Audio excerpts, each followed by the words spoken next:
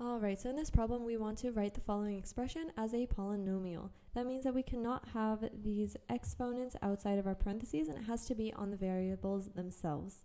So in order to simplify this or expand, we are going to write this in its full version. So 3 minus x squared is also written as 3 minus x times 3 minus x.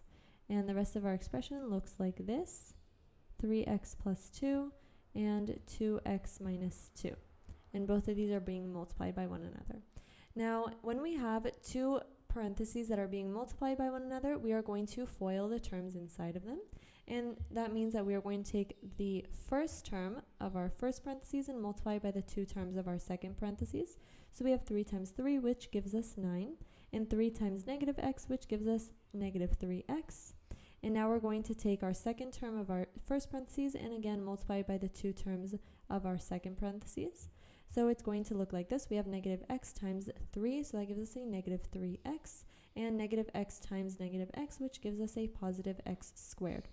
So now that we FOILed our first two parentheses, we have another two parentheses to FOIL, and we're going to do it the same way. We're going to take the first term of our first parentheses and multiply it by the two terms of our second parentheses.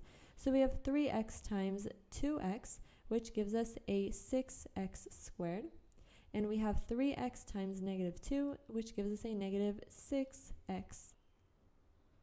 And so now we're going to take our second term of our first parentheses and multiply by the two terms of our second parentheses.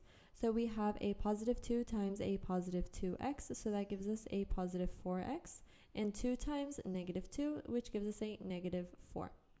Alright, so now comes time to simplify. We're going to combine all of our like terms, and we're going to list our terms with the highest exponent first. So our highest exponent is x squared. So we have a positive x squared and a 6x squared, and when we combine them, we are left with 7x squared. Now, if you take a look at your answers, that means that we can already cancel out answer A and answer C because the first term of 7x squared does not exist in them. All right, now let's go to our next highest exponent, which is x to the power of 1. And so we have here negative 3x, which gives us a negative 6x. And we have another negative 6x, which leaves us with a negative 12x. Plus 4x, so we have, let's write this out, here we have negative 6x, and here we have a negative 6x plus 4x.